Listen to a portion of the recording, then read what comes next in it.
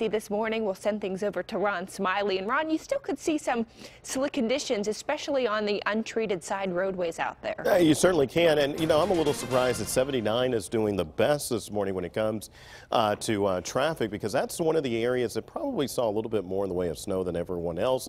So some good news there. Now, I will say, we'll get this out of the way. We want to just start you off with the winter weather advisory that's in effect for eastern, or I should say westward facing slopes of the Laurel Highlands and just north of I-80 as well. We do have some snow that continues to slide in from the northwest, and some of those pockets right on top of places like Monroeville that we're looking at.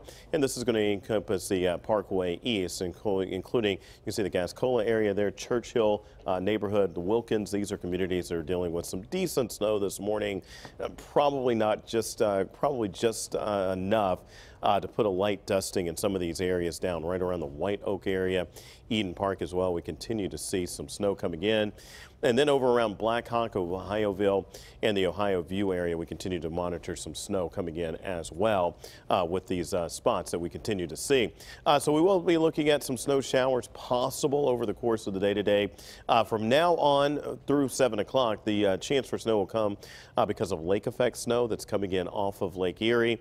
You can see a couple of those little spots, one right on top of Pittsburgh, and then it extends over to around the Cleveland area. We're starting to see just a little bit right here, that snow starting to fill in, so we'll watch closely there as all of that continues to move our way. It's 29 now. Yeah, we have back the light snow falling at the Pittsburgh airport. It's not heavy snow, but it is some light snow that's falling.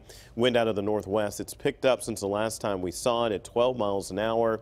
Our afternoon wind speeds will be between 10 to 20 miles an hour. So you factor that in with temperatures already into the 20s. It is going to feel very cold outside, and the dew point coming in at 25. The barometer 30 and 6/100 of an inch. Here's a look at temperatures. Generally right at or just below the 30-degree mark is what we're seeing. In a high temperature today, we've already hit that 34 degrees. Rest of the day will actually be into the 20s is what it looks like at this point. I want to quickly just show you those temperatures and show you the temperatures slowly falling, especially as we're heading into the afternoon. We get that blast of cold air that's lagging behind, but it'll be here before you know it.